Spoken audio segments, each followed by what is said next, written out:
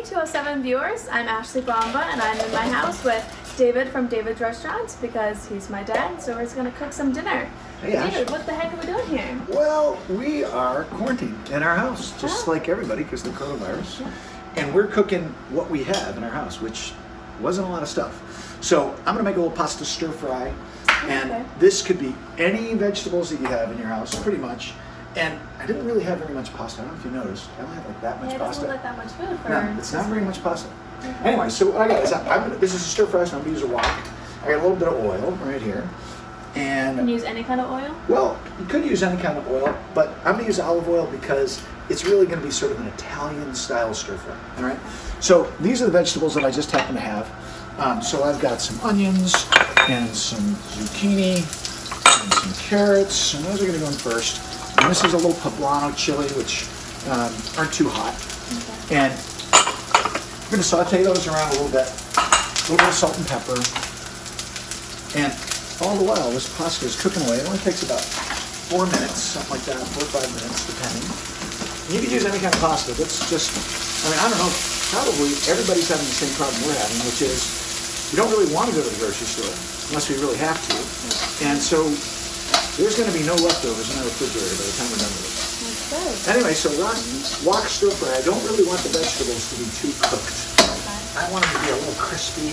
Anyway, so I've got just the outside of the Brussels sprouts. I actually saved the inside of the Brussels sprouts to roast. And then I got a little bit of sugar peas, snow peas, some cherry tomatoes. All right, and you might notice I left the garlic out until the end because I don't want the garlic to burn. I want it to cook. I don't really like burned garlic very much. I like to have a little nutty flavor to it, but not too much. All right, so our pasta is almost done. This is not, I think I'll put a little more salt in there.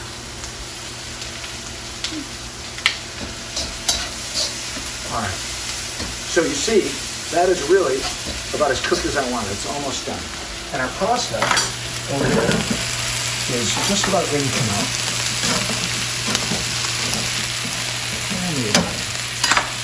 And what I really want to do is I want to reserve some of this pasta water. And it's going to go in here a little soon, right? And this is my sauce.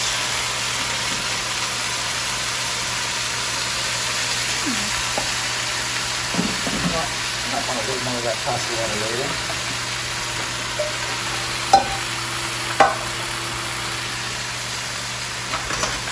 All right. And you know, the pasta water is kind of important. It's like the big secret with Italian pasta cooking because it makes your sauce a sauce. It's not just tomato. You got a little bit of that pasta water in there. Did you make your own sauce? Well, I did, but you could just use a bottle of sauce, a can of sauce. And I have a feeling that by the end of this, we're going to be using the cans of everything that we got, stuff that's been in our freezer for years. All right, so this is one of the things I really like. I've got right at the end just a little bit because we just happen to have some kale and some spinach. And I don't want that to get too cooked. And then, you know, I wish it was basil, but I didn't have any basil, so I got a little fresh mint and a little bit of parsley because that was all we had left.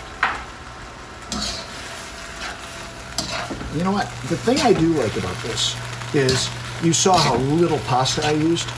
And, you know, pasta's heavy, and you don't really want too much pasta, especially when you're not getting as much exercise, you're not going to be outside as much. So this is a nice dinner for 3 with literally 2 cups of pasta. And last I looked in the grocery store, pasta was pretty hard to come by.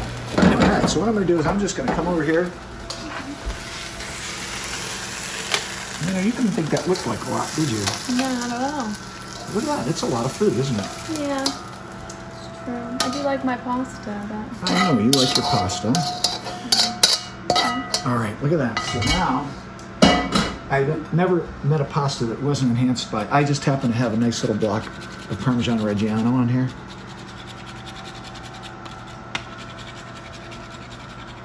And that, my sweetheart dear, is pasta stir fry.